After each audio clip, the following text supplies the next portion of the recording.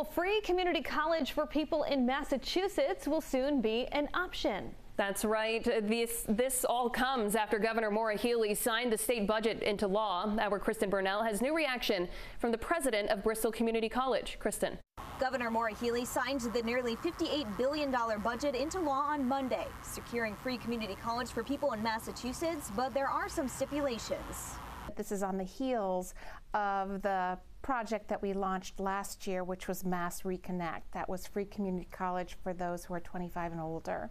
And we saw an incredible boom in students coming back to college or coming to college for the first time. Free community college is coming to the Bay State through a new initiative called MassEducate, a $117.5 million investment that will cover tuition and fees for Massachusetts residents. What's behind this is not only making college affordable, but making sure that we have the talent in Massachusetts to remain competitive. Students must have a high school degree or GED to apply. They have the choice to attend one of 15 community colleges across Massachusetts, including Bristol Community College. College has become a little bit unaffordable. We hear that all the time. For students who have always wanted to come to college, this is their opportunity. The program was included in Governor Maura Healey's fiscal year 2025 budget, signed into law this week. She says it will provide opportunities for higher education to people who may never have had access to it. The cost will be covered by revenue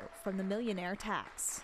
Massachusetts will now have the most comprehensive free community college program in the United States.